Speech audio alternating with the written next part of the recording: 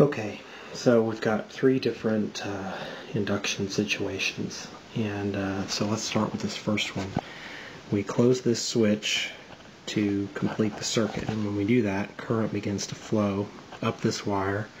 It goes behind the this coil, and then it goes down the front. It goes up and back, down in the front, up in the back, down in the front. Okay, so the right-hand rule tells us that the resulting magnetic field points in this direction.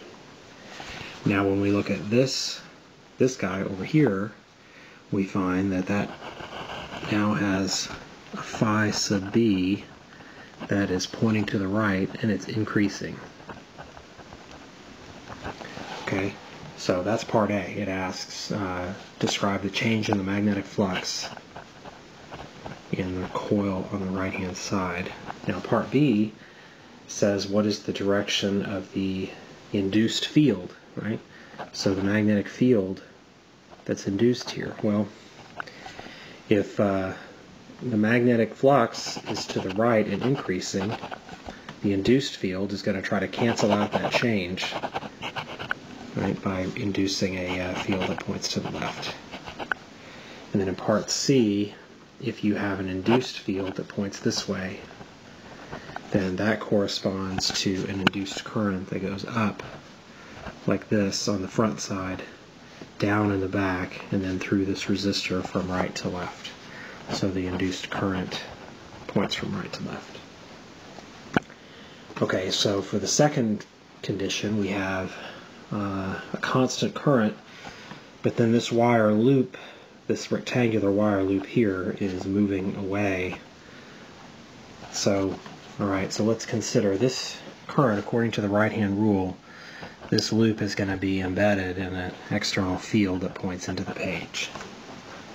Okay, so, and the magnetic field of a wire depends on mu naught I over 2 pi r. So as r increases, as this loop moves away, the magnetic field of the wire is going to decrease. Okay, so the change in magnetic flux is that the magnetic flux is into the page, but it is decreasing. Okay, the resulting induced field in the loop is going to try to cancel out that change, right? So that's the induced field, right? The loop is going to try to generate x's to replace the x's that are being lost.